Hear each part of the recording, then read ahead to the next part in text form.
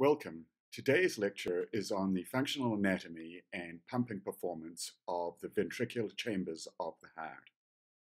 If we open the chest, retract the lungs, and resect the pericardium, you will see the chambers of the heart exposed. Here you see the outflow tract of the right ventricle. This is the right ventricular side of the heart.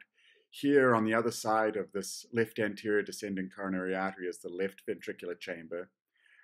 Here you can see the right atrium, and up here a little bit of the left atrium. This is the pulmonary artery, and this is the aorta. Here you see the superior vena cava that drains into the right atrium. We get a clearer picture in this cartoon. Here again we have the right ventricle.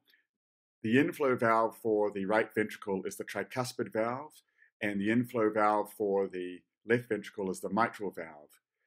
The outflow from the left ventricle is through the aorta, and the outflow from the right ventricle through the pulmonic valve into the pulmonary artery.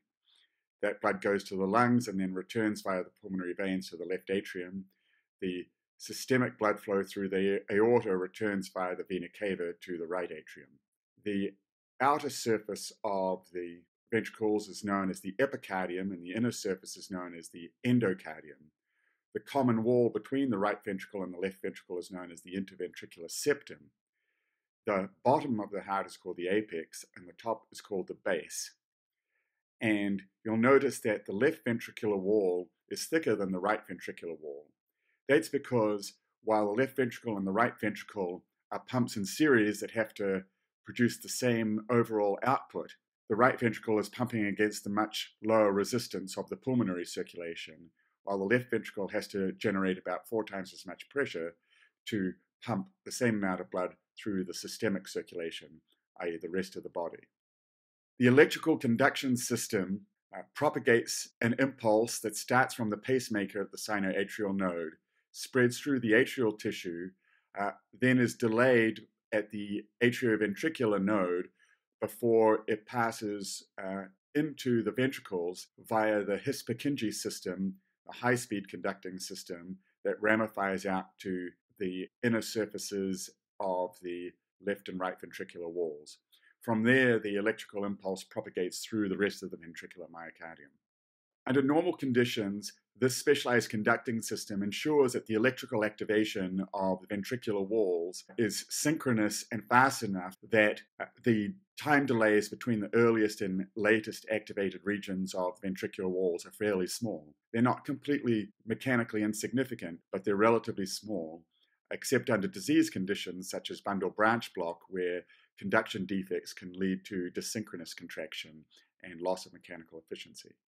The coronary system of arteries and veins is so named because its pattern looks like a crown. So the left and right coronary arteries come straight off the aorta. They are the first circulations to be perfused in the systemic circulation. The left main coronary artery quickly bifurcates into the left circumflex coronary artery, which travels around the base of the left ventricle, and the left anterior descending coronary artery, which follows down the border between the left ventricle and the right ventricle. The right coronary artery follows around the base of the right ventricle. Other major arteries of the coronary artery system include the diagonal branches of the left anterior descending coronary artery.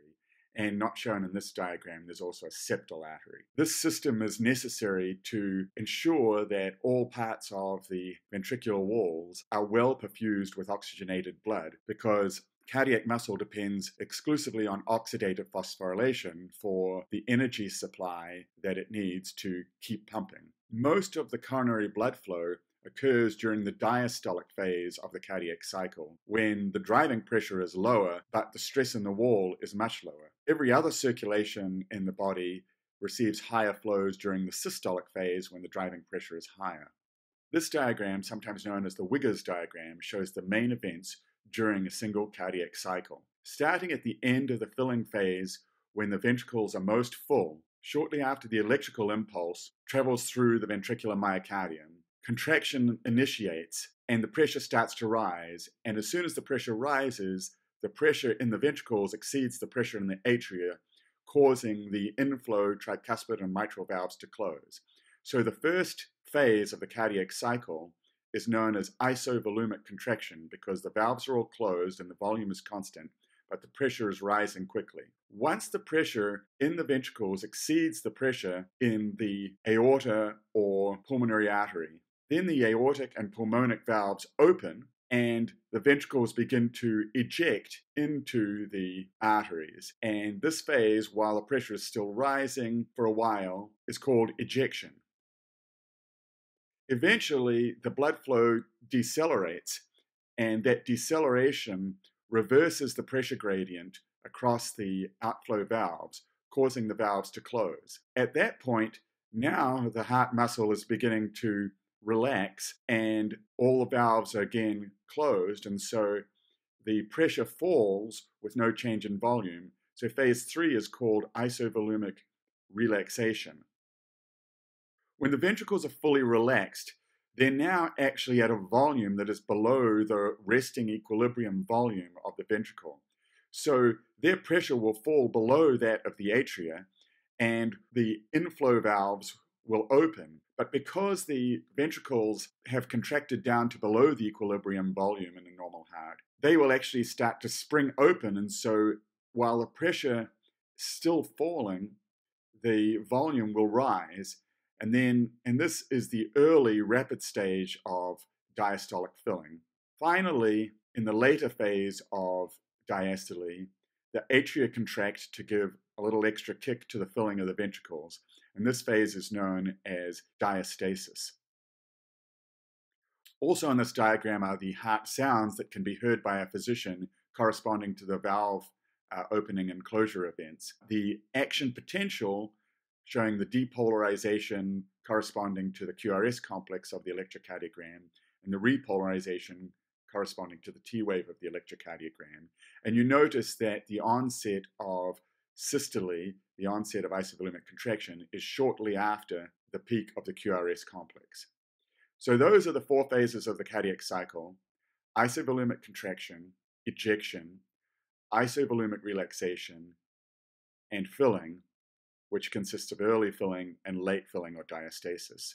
We often hear these phases referred to as 2 phases, systole and diastole, where systole consists of isovolumic contraction and ejection, and diastole consists of isovolumic relaxation and filling. Though it would be a mistake to think that diastole represents the state of the heart where the muscle is not at all active. In particular, isovolumic relaxation is the state in which the muscle is relaxing, not in which it's fully relaxed. However, overall, at normal cardiac rates at rest, 2/3 of the cardiac cycle is diastole and only about 1/3 is systole. However, when we exercise and the heart rate increases, the diastolic interval shortens.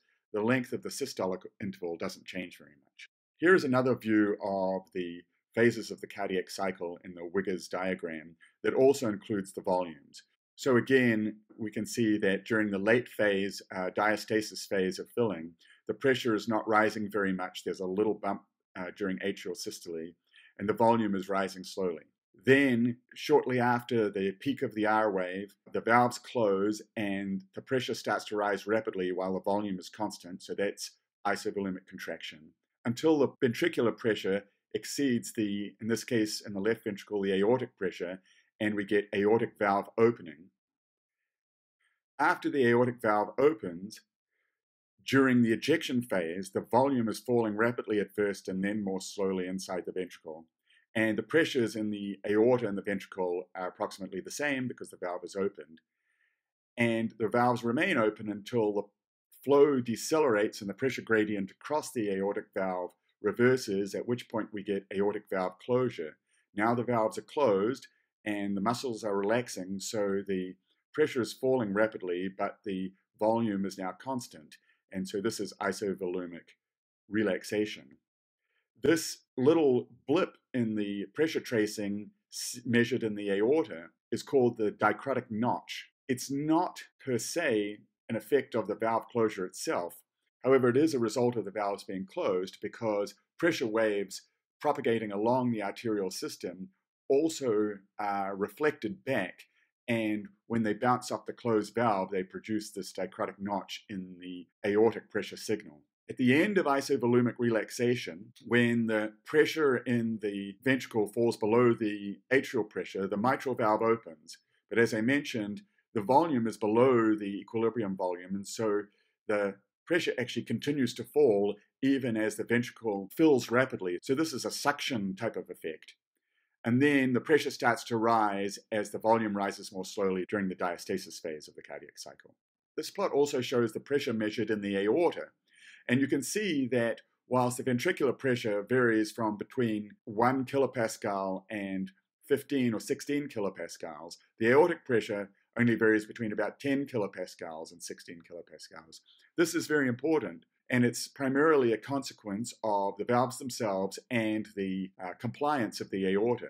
So when you hear about a systolic and diastolic blood pressure, these represent arterial pressures, and this pressure here of about 10 kilopascals or 80 millimeters of mercury is what would be referred to as your diastolic blood pressure. But don't confuse that diastolic blood pressure with the diastolic ventricular pressure, which will be much lower. On the other hand, your systolic blood pressure, about 120 millimeters of mercury, and the peak pressure developed by the left ventricle are the same. Now this plot shows pressure versus time and volume versus time. But it's very useful to use a phase plane in which we plot pressure versus volume. And in the pressure volume plane, the cardiac cycle becomes a loop, with the 4 phases that we mentioned representing the 4 sides of the loop, and the valve opening and closure events representing the corners. So during filling, the pressure is low and the mitral valve is open, so the volume is increasing. At the point of the R wave, when the mitral valve closes, the pressure rises rapidly and the volume doesn't change, and so this is isovolumic contraction, which continues until the aortic valve opens, at which point the pressure continues to rise for a while and then fall, but the volume is falling until the flow deceleration causes the pressure gradient to reverse across the aortic valve. In the case of the left ventricle, the aortic valve closes, and now the pressure is falling and the volume is constant, and this is the isovolumic relaxation phases.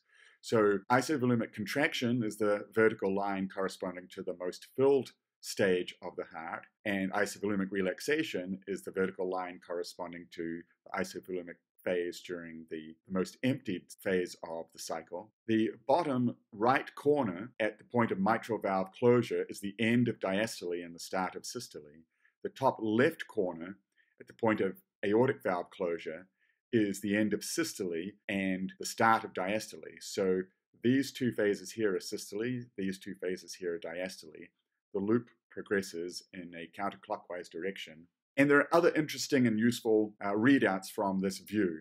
For example, the width of the pressure volume loop represents the difference between the most filled volume, the end diastolic volume, and the most emptied volume, the end systolic volume, and is called the stroke volume. The stroke volume can be used to calculate the ejection fraction, which is the ratio of the stroke volume to the end diastolic volume. A typical ejection fraction is about 70%. Another useful insight that comes from the pressure volume diagram is that the area of the pressure volume loop represents the external work. The integral of the pressure with respect to volume over the cardiac cycle represents the stroke work or external work that the ventricle has done on the blood that it ejected. Now, stroke work is important because it relates to the energy requirements of the ventricular muscle, which in turn relates to the oxygen consumption of the ventricular muscle or myocardium. Since 95% of the ATP in cardiac muscle cells is normally produced by aerobic metabolism or oxidative phosphorylation, myocardial oxygen consumption, known as MVO2, is often used to determine the cardiac energy utilization and can be obtained by multiplying the coronary blood flow by the measured difference between the oxygen in the arterial and venous coronary blood. So myocardial oxygen consumption is coronary blood flow times the arteriovenous oxygen concentration difference. While the energy generated by the oxidation of a mole of substrate varies with the substrate, whether it's, for example, glucose or fatty acid, the energy generated per unit of oxygen is fairly constant and is actually similar to that for glucose and lactate, about 20 joules per mil of oxygen. The external work is related to the regional work that's done by the muscle. So the regional work is the integral of the stress times the strain, but notice there's a minus sign here because this is the work being done by the muscle, or it's the active contractile tension times the length change of the sarcomeres as a one-dimensional approximation. Again, there should be a minus sign here because the positive active contractile tension produces a negative length change in ejecting the blood, a shortening of the muscle. In the 1970s, Suger was interested in the relationship between the myocardial oxygen consumption and the work done by the heart in contraction. But he also realized that there was an elastic potential energy generated by the heart during an isovolumic contraction. In other words, generated during a contraction in which the volume was clamped and the heart couldn't actually eject anything. So therefore it was doing no work, but it was still expending mechanical energy. He realized that this pressure development required metabolic energy even though it did no external work. It must be dissipated instead as heat. And so he defined the pressure volume area as the sum of the external work and this potential energy, this work that might have been done, associated with an isovolumic contraction. So the pressure volume area is the sum of the potential energy in this triangle plus the external energy in this loop. He then plotted the myocardial oxygen consumption versus the pressure volume area and found a surprisingly linear relationship with an offset. So Suger further divided this offset into a basal oxygen consumption required just to keep the heart alive even when it's not beating, and an activation energy that increases with the contractility and heart rate and is mainly the energy involved in calcium cycling and activation of the contractile machinery. He defined the excess oxygen consumption as the oxygen consumption minus the basal and activation energies. And he saw that this excess oxygen consumption varied with the pressure volume area in a way that was independent of the state of activation of the muscle. So whether the muscle was contracting strongly or weakly, all that mattered was the pressure volume area that it produced in determining the oxygen consumption. These definitions give rise to several ways of thinking about the efficiency of energy utilization by the heart. For example, we can define the mechanical efficiency as the external work divided by the total myocardial oxygen consumption. The conversion efficiency is the pressure volume area divided by the total myocardial oxygen consumption. And the myofibrillar efficiency is the pressure volume area divided by the myocardial oxygen consumption minus the unloaded myocardial oxygen consumption. In other words, this is the slope of the pressure volume area myocardial oxygen consumption curve. By these definitions, the conversion efficiency is about 20 to 30%. The myofibrillar efficiency is about 30 to 40%. There are other ways to define efficiency by considering the mechanics of isolated muscle, but they're generally consistent with these definitions. So the pressure volume loop is a useful way of looking at the energetics of cardiac pumping, but we can also learn more from it. Imagine we have the pressure volume loop of a control beat in the left ventricle under certain conditions of loading. If we increase the filling of the ventricle, or the end diastolic pressure, then we will also increase the end diastolic volume along a relationship known as the end diastolic pressure volume relationship. And this is called increasing the preload on the heart. What we find is those pressure volume loops, if we didn't change the afterload, the blood pressure against which the ventricle was contracting, that the ventricle would contract back to about the same end systolic point, meaning that the stroke volume and the area of the pressure volume loop will increase as the preload increases. And this turns out to be a very fundamental property of cardiac contraction that's referred to as the Starling's law or the Frank-Starling mechanism. The more you increase the filling of the heart, the more it ejects. If instead we were to decrease the afterload or the blood pressure against which the ventricle was contracting while keeping the filling pressure, the end diastolic pressure and volume constant, then this time we would see that for lower afterloads, it would be easier for the ventricle to contract, and so it would eject more against the lower load. So the heart can eject more stroke volume either by contracting against a lower afterload or being filled to a higher preload. But notice that while filling to a higher preload increases the stroke volume and increases the stroke work, decreasing the afterload increases the stroke volume but decreases the height of the loop, and so it doesn't necessarily increase the stroke work that's been done. In contrast, if we increase the afterload, then the loop would be taller but narrower and the stroke volume would go down. If we decrease the preload, then the loop would be narrower and the stroke work and volume would be decreased. You'll notice that in order to draw these new loops, we relied on these dotted lines. So I mentioned that the end diastolic pressure-volume relation represents the curve of points connecting pressure and volume at end diastole. And this curve is primarily determined by the geometry and resting material properties of the myocardium. It represents the pressure-volume relation that would be obtained if the heart was in an end diastolic state and we simply increased the pressure. The end systolic pressure-volume relation represents the relationship between the pressure and the volume at end systole when the ventricular walls are maximally contracted. Note that this line tends to be approximately linear, but its slope can change as a function of the state of activation of the muscle. So one thing we've learned from the pressure-volume loop is that as we increase the preload, the end diastolic volume or end diastolic pressure, we increase the stroke volume and the stroke work. And this observation was first reported by Ernest Starling in the early 20th century and is known as Starling's law of the heart, or more commonly these days, the Frank-Starling mechanism, in recognition of the contributions of Otto Frank, who was the first person to plot the pressure-volume diagram in 1899. So the stroke work versus the preload is sometimes known as the Starling's curve.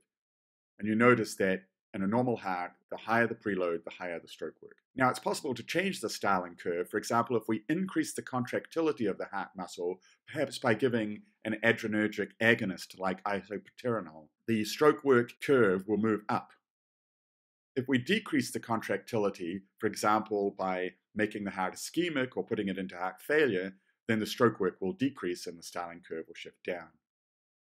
So this suggests that the position of the Starling curve represents another important property of the myocardium, which is its contractility, or sometimes known as its inotropy or inotropic state. Another way to look at contractility or inotropic state is to look at the end systolic pressure-volume relation. Increased contractility increases the slope of the end systolic pressure-volume relation. Decreased contractility decreases the slope of the end systolic pressure-volume relation. So now, knowing how the pressure-volume loop depends on the end diastolic and end systolic pressure-volume relations, we can now predict not only how the stroke volume and stroke work will be affected by changes in the preload and the afterload, but also by changes in contractility. There are also factors that can affect the end diastolic pressure-volume relation. For example, if the myocardium becomes stiffer, perhaps due to fibrosis, then the end diastolic pressure-volume relation will move to the left. If the left ventricle becomes dilated or thinned, then the end diastolic pressure-volume relation will move to the right. This view of contractility and the pressure-volume loop, emphasizing the importance of the end diastolic and end systolic pressure-volume relations, is also a useful way of understanding the relationship between the pumping performance of the chambers and the underlying mechanical properties of the heart muscle. Because as we'll see later, there are very similar curves for the tension in the cardiac muscle versus the length of cardiac muscle, both when the muscle is resting or passive, and this curve looks like the end diastolic pressure-volume relation, and when the curve is active or contracting, and this curve looks a bit like the end systolic pressure-volume relation. This curve of the peak tension developed by cardiac muscle as a function of length, notice, is also modulated by the amount of calcium in the cells, which is a regulator of contractility. So changing the amount of calcium and therefore changing the peak isometric developed tension is analogous to changing the slope of the end systolic pressure-volume relation. Now, a useful feature of the end systolic pressure-volume relation is that it's fairly well approximated by a straight line. But it turns out that straight line can also be plotted for other phases of the cardiac cycle during systole.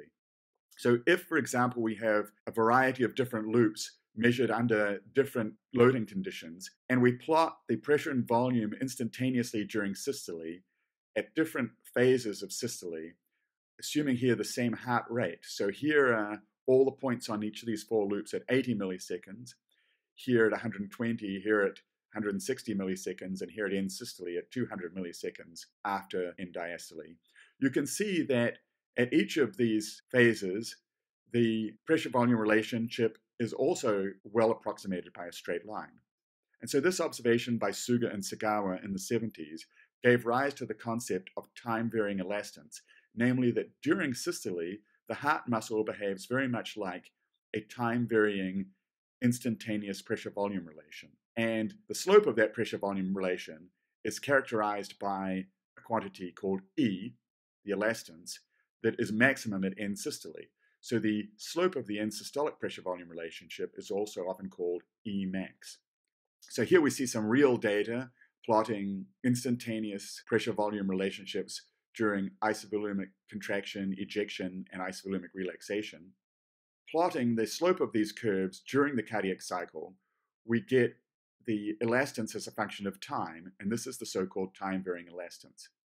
So this is a very useful view of cardiac pump function because in spite of the complexities of cardiac muscle contractile properties, at the level of the whole chamber, the ventricles behave as time-varying elastances, where the pressure-volume ratio at any phase of the cardiac cycle is constant and changes as a function of time, reaching a maximum at end systole. Notice that the approximation is also made that the intercept of the pressure-volume relation, V naught, is constant, and this turns out to be a fairly good approximation. So this allows the simple model that the instantaneous pressure in the ventricle is equal to the instantaneous elastance times the instantaneous volume minus V naught. Now, of course, time-varying elastance is only an approximation, and under the time-varying elastance theory, it wouldn't matter what kind of beat we had, whether it was a non-ejecting isovolumic beat, or an ejecting beat, or an unusual beat like this so-called oxobaric beat. All of them would exactly fall between the end diastolic and end systolic pressure-volume relations. Well, it turns out that that's a good approximation, but it's not a perfect approximation. So comparing, for example, in the same heart, isovolumic beats, so beats in which the volume of the left ventricle was kept constant, and make the end systolic pressure volume relation and end diastolic pressure volume relations and the instantaneous elastance curves from these data, and compare them to the instantaneous elastance curves you get from a so-called oxobaric beat. So an oxobaric beat is one in which the heart is contracting against a column of fluid, and as it contracts, it pushes the fluid up, which increases the pressure, but there's no valve action, so you don't get perfect isovolumic phases. In these two experiments, you can see that the end systolic points and the end diastolic points fall closely, but not exactly on the same relationship. If we plot the time-varying elastance curves for these two different experiments, you can see that they are very similar for the individual case or on average of a number of animals, but they're not identical. At some phases of the cardiac cycle, such as here, there are positive effects of shortening that occurs in the oxobaric contraction, whereas in others, there are negative effects of shortening. In other words, the pressure generated during the shortening beat is lower than that generated during an isovolumic beat. But the differences you see here give you an indication of the relatively small magnitude of the error in the approximation associated with the time-varying elastance theory. This is another experiment comparing isovolumic beats, which is this line here, with variably preloaded beats, so ejecting beats in which the preload was varied, and that gives rise to this second end systolic pressure volume relation, or variably afterloaded beats in which the afterload was altered, and those gave rise to this end systolic pressure volume relation. So you can see that these three different types of loading conditions do not give an identical end systolic pressure volume relation, in this case differing by as much as 15 to 20%. So that again is another estimate of the degree of accuracy of the time-varying elastance approximation. What this study also shows is that the more the ejection, and so the greater the shortening, the greater the decrease in pressure versus isovolumic. So there tends to be a deactivating effect of shortening or ejection compared with an isovolumic beat. So this deactivation is not accounted for in the time-varying elastance theory. Various extensions to the time-varying elastance model have been proposed, including those models that include inertial effects of the acceleration of the blood, so that would be a mass added to the spring system, viscous resistance of the resistance to blood flow, and deactivating effects due to shortening.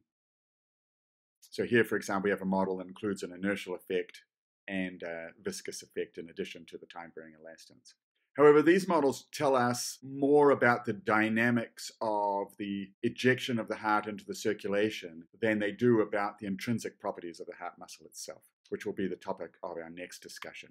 So in summary, in this lecture on ventricular function, we've seen that ventricular anatomy is three-dimensional and complex, that systole consists of isovolumic contraction and ejection phases, while diastole consists of the isovolumic relaxation and filling phases. The area of the pressure volume loop is the ventricular stroke work or external work, and the stroke work increases with filling. This is Starling's law or the Frank-Starling mechanism. Myocardial oxygen consumption is proportional to pressure volume area, which is the external work plus the potential energy, and the ventricles behave approximately like time-varying elastances. The slope of the end-systolic pressure-volume relation is a load-independent measure of contractility or inotropic state. It's called Emax. Next time, we'll talk about the structure and mechanics of cardiac muscle.